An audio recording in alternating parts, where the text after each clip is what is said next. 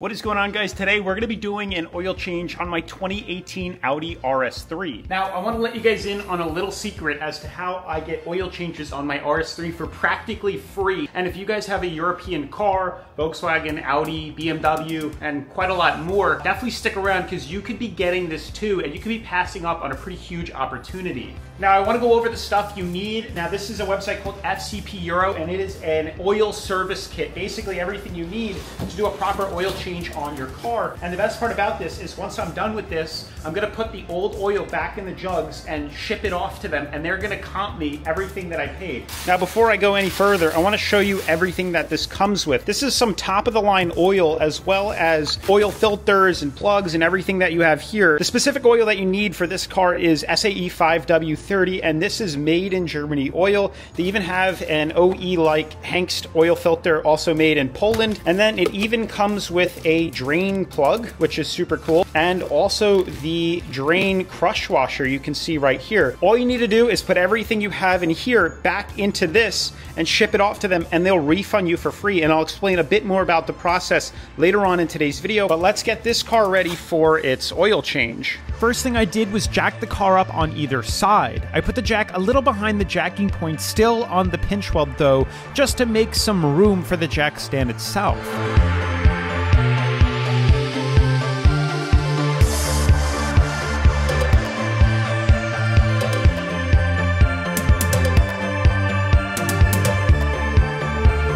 Audi puts a little mark on the side skirt for where the jack stand should be placed. Next is the belly pan. There are 7 T25 Torx bits to remove, and then there are 3 T45 Torx bits, and for my car, there are also 13mm bolts that can be unscrewed in the rear.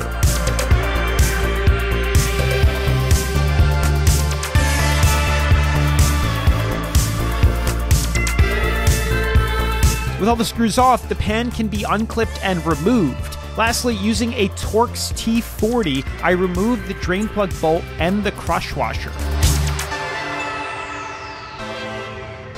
There we go. Now we're gonna just unplug the top,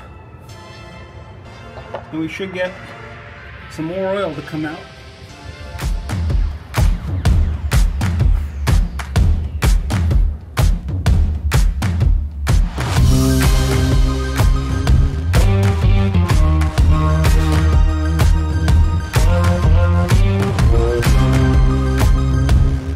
So once all the oil is drained out, we're going to use a new drain bolt and a new crush washer, and this gets torqued to about 20 foot-pounds, 22 newton meters to be exact.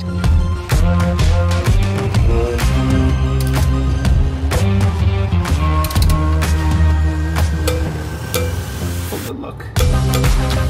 Next up is installation of the oil filter, and with this you need to get a special tool, and this is to actually drain the oil filter first, the oil housing first, and then once you're done draining it, you can unscrew the oil filter and use this. Sometimes you might need some special pliers to remove that filter because sometimes you put it on too tight, but this is the tools that you're going to need next. The tool is pretty simple to use. Just screw the blue part in first, and then when you're ready, tighten down the black part, and it will open the bleeder valve and drain the excess oil.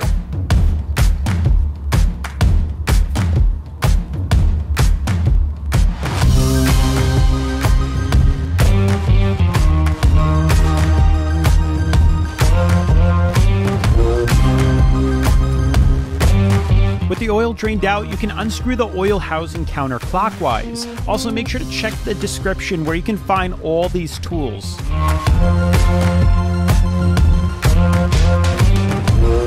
Alright, so with the old filter out, we need to put this new one in. So the first thing we want to do is get this one out. And this is a Hengst oil filter. Always good to use OEM or similar in quality. And it also comes with a gasket, which we're going to use. We're going to put oil on this, new or old, doesn't matter. And then we're going to take the old one out in here, and we're going to put the new one in. So this comes out pretty straightforward, it can go either way. The next thing we're going to do is there's a little right in here, you could probably pull it. I think I'm going to need pliers.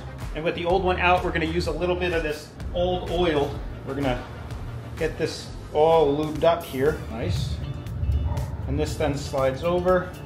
I'm going to push this into place. And then this filter, we're gonna get a little bit of new oil, and we're gonna put some new oil on this. And then we just slide this into here. And the last step is just taking some fresh oil, and we're gonna prime the filter a little bit here. Pretty simple, pretty self-explanatory. Just go ahead and lightly pour some of this oil around the new filter. Don't spill it. I am spilling it everywhere. Great.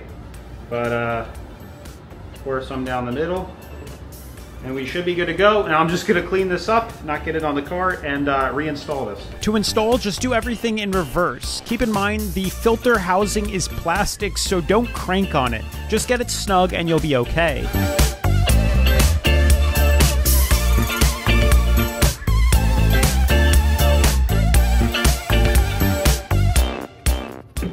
The next step is just topping everything off with oil. And this car specifically takes 7.5 quarts of oil. So I guess we'll start with the big one, which is 5 quarts. And then we will go to, or 5.28 US quarts. It's actually a little bit more. So we're gonna do this, big one, and then we're gonna do the rest.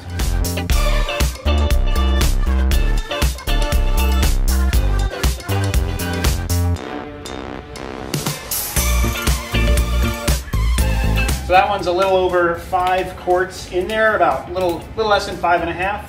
This should be another 1.06, 5.5. We should be at like 6. This is 6.5. This should be about 7.5, and then we'll check the dipstick with the car down.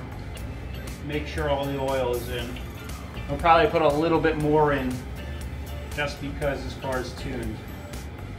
And this car likes to burn just a little bit of oil in between 5,000 miles.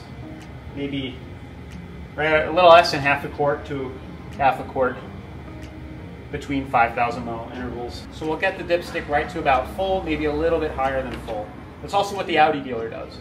Make sure when you check the dipstick, you have the car on level ground. There's a chance at first it will read higher because the car hasn't cycled the oil through the pump and filter housing yet.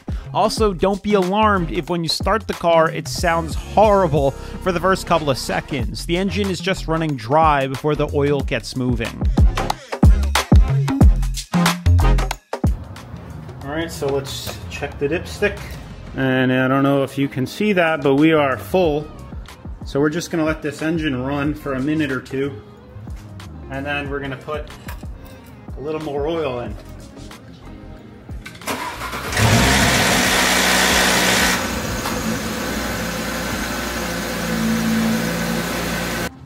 As you can see, after circulating the engine, we are right at about here, so not even halfway. So we need to put a little bit more oil in.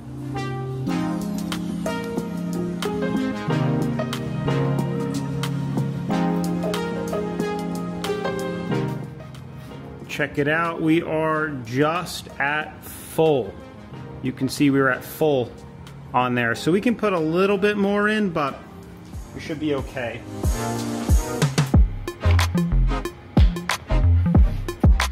And of course, I wasn't filming, but I had an oil change due in 17 days. So I just want to show you how you reset your oil change light. You're going to go over here and you're going to click Menu, scroll up to Vehicle, then go click Side, go down to Service and Checks.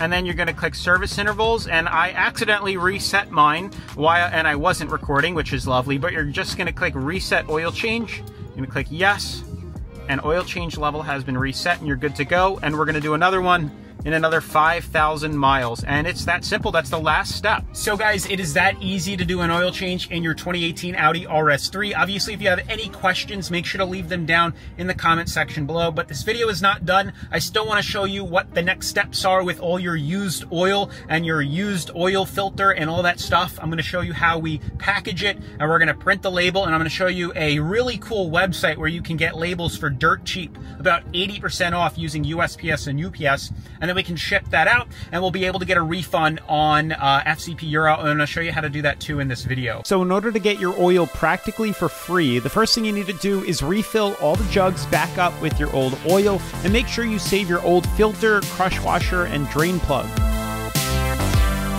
Then you want to head on over to the FCP Euro website and start your lifetime guarantee free return. The catch is that you need to already have purchased this oil once before, but every time after that you will get a full refund.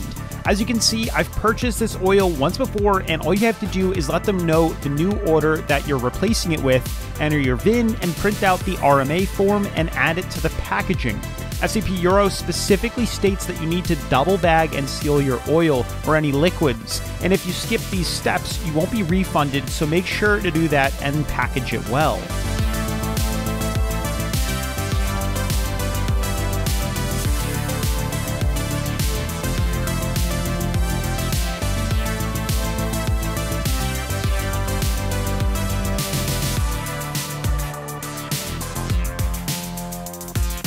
The last step is to head on over to the website called pirateship.com. They're completely free and offer wholesale prices where you can save up to 88% off USPS and UPS shipping rates. Just enter your package dimensions and weight, choose a rate, and buy the label, and it's that easy. Otherwise, that's it for today's video, and if you want to see how to change a water pump on an Audi RS3, then check out this video here.